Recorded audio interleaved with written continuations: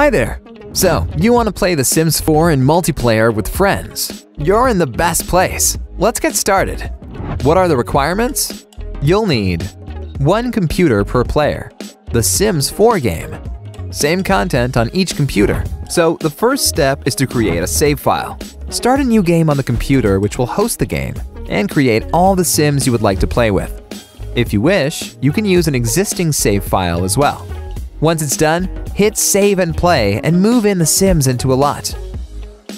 Buy and build everything in advance, pause the time, then hit Save and exit the game.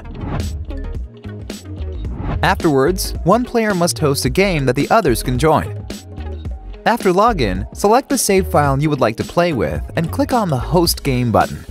Once the room has been created, copy the room code and send it to your friends. The other players can join the game using the room code. After login, enter the code and click on the Join Game button. The save game will be synchronized automatically to all computers. Everyone should click on the Start Game button once everyone is in the room. Inside the game, everyone now should see the synced game save. Load up your synced save and enter the lot. You will receive a notification when you have joined the game server successfully. You'll also get notified when other players have joined.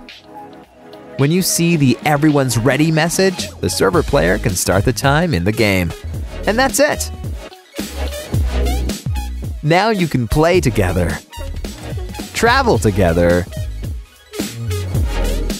and enjoy The Sims 4 real-time multiplayer with your friends. Finally, let's see how to stop the game properly. Pause the time, open the game console, and type disconnect. Afterwards, save and exit the game. That's it! See you in game!